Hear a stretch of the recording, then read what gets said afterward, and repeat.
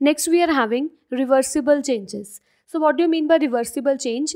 A change is reversible if a substance can brought back to its original form after the occurrence of change. For example, here some kind of ice cubes are there.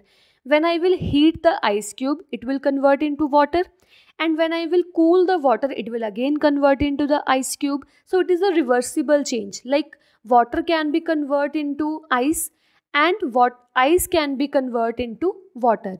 So here this can go into this, and ice or solid can also convert into a liquid. So this is a reversible change, and reversible change is always indicated by a double arrow. Double arrow means this can go here also and this can come here also, but the condition is here we have to cool it and here we have to heat it.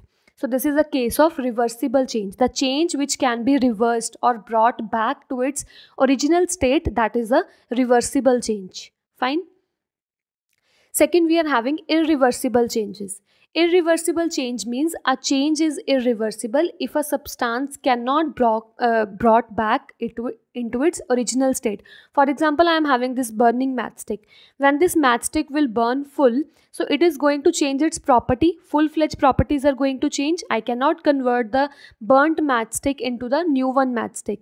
So when I am not able to convert the change thing into the proper or that initial thing, when I'm not going to convert the final into initial thing, that are known as irreversible changes. For example, by mistake this glass broke. Okay, so now I cannot convert this broken glass into its original shaped glass. So that things are known as irreversible changes. Fine.